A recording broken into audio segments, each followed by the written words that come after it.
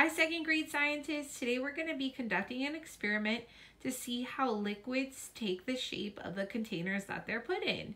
So the first thing you'll notice is that I have a graduated cylinder that has 250 milliliters of water. If you don't have a graduated cylinder, you could just use something like this and fill it up to the first ring. It doesn't really matter because we're going to be moving the liquid from one to the next.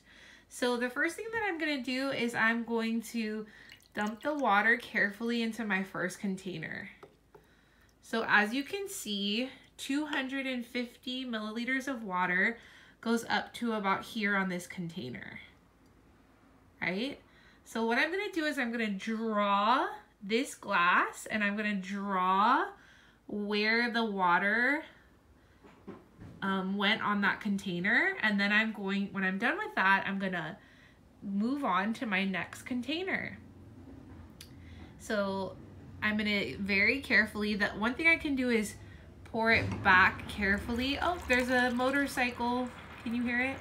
I could pour it carefully back into that container, or I could take this container and then put it into the next one. So next we're going to put 250 milliliters of water into this container and see what happens. Ooh. Okay, so I actually had to stop because I didn't want to create a mess because then I'll have to clean it up. This container was totally filled to the top, so I'm just going to pause there. So what I would do is I would draw this. So this is a small jar, and I would label it small jar, and I would put all the way to the top and some leftovers. Okay.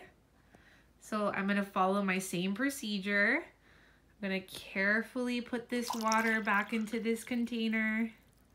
And as you can see, I spilled a little bit, but you know what? It's okay. No problem. And now I'm going to move on to this next glass. So I'm going to go ahead and draw a picture of what it looks like. It's smaller than this glass. It's not as big as that one. And I'm going to go ahead and carefully put my 250 milliliters of water into this. Ooh, is it gonna overflow? Nope. And then I'm gonna draw what it looks like and where the water level stopped. So this container got pretty full. This one is full. This one had extra room. Okay. So next we're gonna go to the large wine glass and see what happens. So this one I'm just gonna dump right in here. Let's see. Ooh, okay. So I'm gonna go ahead and I'm gonna draw where the line. Okay, so it doesn't look like a lot of liquid in this cup, but this one, it looked like it was filled to the top, right? Can you predict what's going to happen with this Pyrex dish? What do you think is going to happen? Okay, here we go. So I'm going to carefully dump the water into this container and see what happens. Oh, wow. It doesn't look like there's hardly any liquid in that container. So I'm going to go ahead and draw this and label what happened. So as you can see, liquids take on the shapes of their containers. And what else can you conclude? For a bonus activity, I want you to comment if you were going to the grocery store to buy some liquids and solids. Create a list. Write a name of an item that fits each description.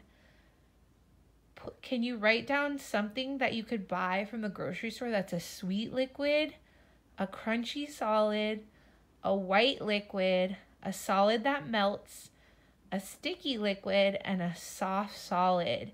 And send me your grocery list in the comment section. All right, second grade scientists, great job. Be sure to clean up your mess when you're done. See you soon.